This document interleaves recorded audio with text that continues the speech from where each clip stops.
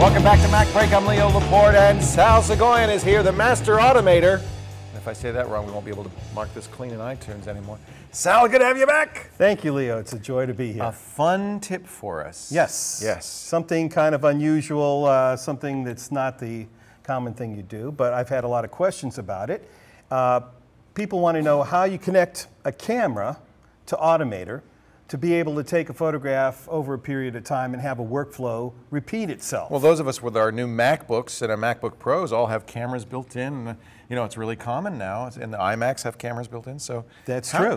This is going to be a spy cam. So how do we do it? We start with Photo Booth, I guess. Yes, I'm going to use Photo Booth here. You can use a variety of different camera softwares to do this as well.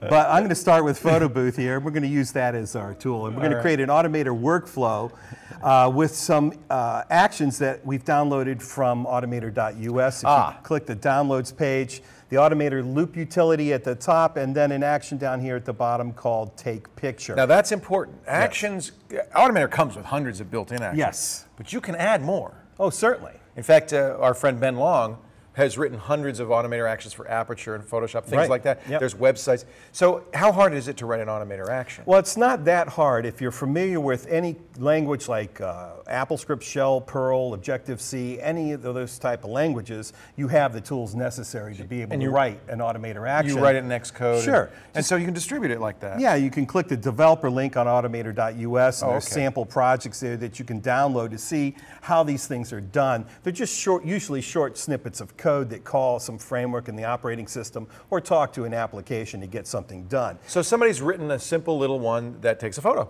Yeah.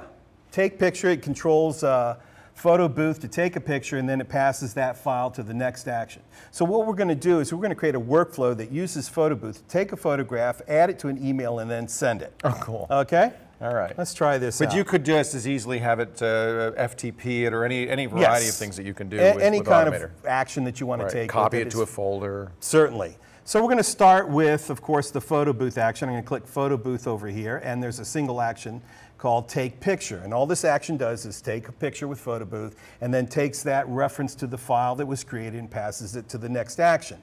In this case, we're going to send it in an email, so I'm going to choose Create Mail Message here. And let's address this to myself. Now, this automatically adds the attachment? Yes. To it? Yes. Okay. And let's call it AutoCam. And I don't need to do any particular message for that one. But you could. And you could. And we're going to then choose to automatically send that new email by just adding the send outgoing messages. Great. So this particular workflow here, take picture, create mail message, and send it, should work so that we can just run this and take a picture. So we try it out. All right, here we ready? go. Yep. Give you a picture of me and Sal. I love Photo Booth, by the way. I can't stop That's a great app, isn't it? So it was that fast. I don't know if you just caught it, but it was done. Yes, it was just that fast. It took the image and then sent it. Here, let's run it one more time, just to show. Okay. Okay. So now it's going to go. One more time. All right. 3, 2, 1. And now watch. Here it goes.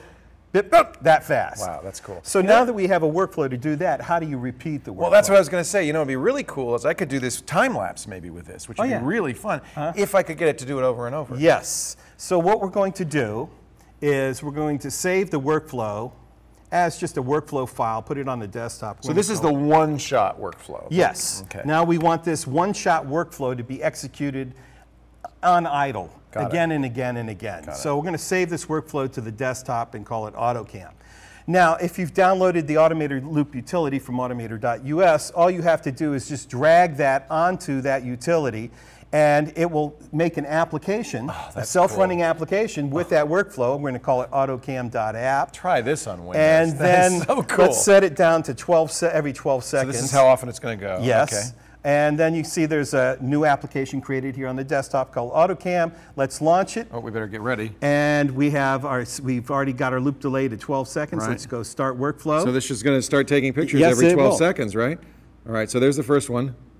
Okay, all right. All right, now We're going to wait. It's emailing it out. Yes, and now it's emailing it out. And then it's going to do it again. Yeah, in another about 10 seconds or so. Here Oh, it yeah, goes. okay, we're good. We're going to have a hard time posing all this.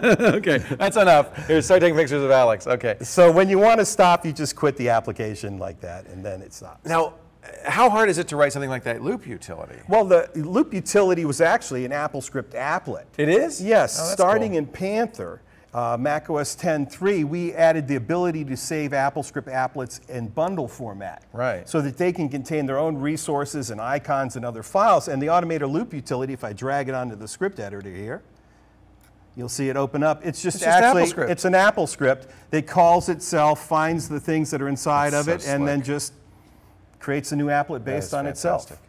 Again, I mean, it's when you show me stuff like this, I realize how lucky we are to have an operating system like OS 10. I mean, it is remarkable. It has so much depth and so much power and so much fun. And that was what I was going to say. It's fun.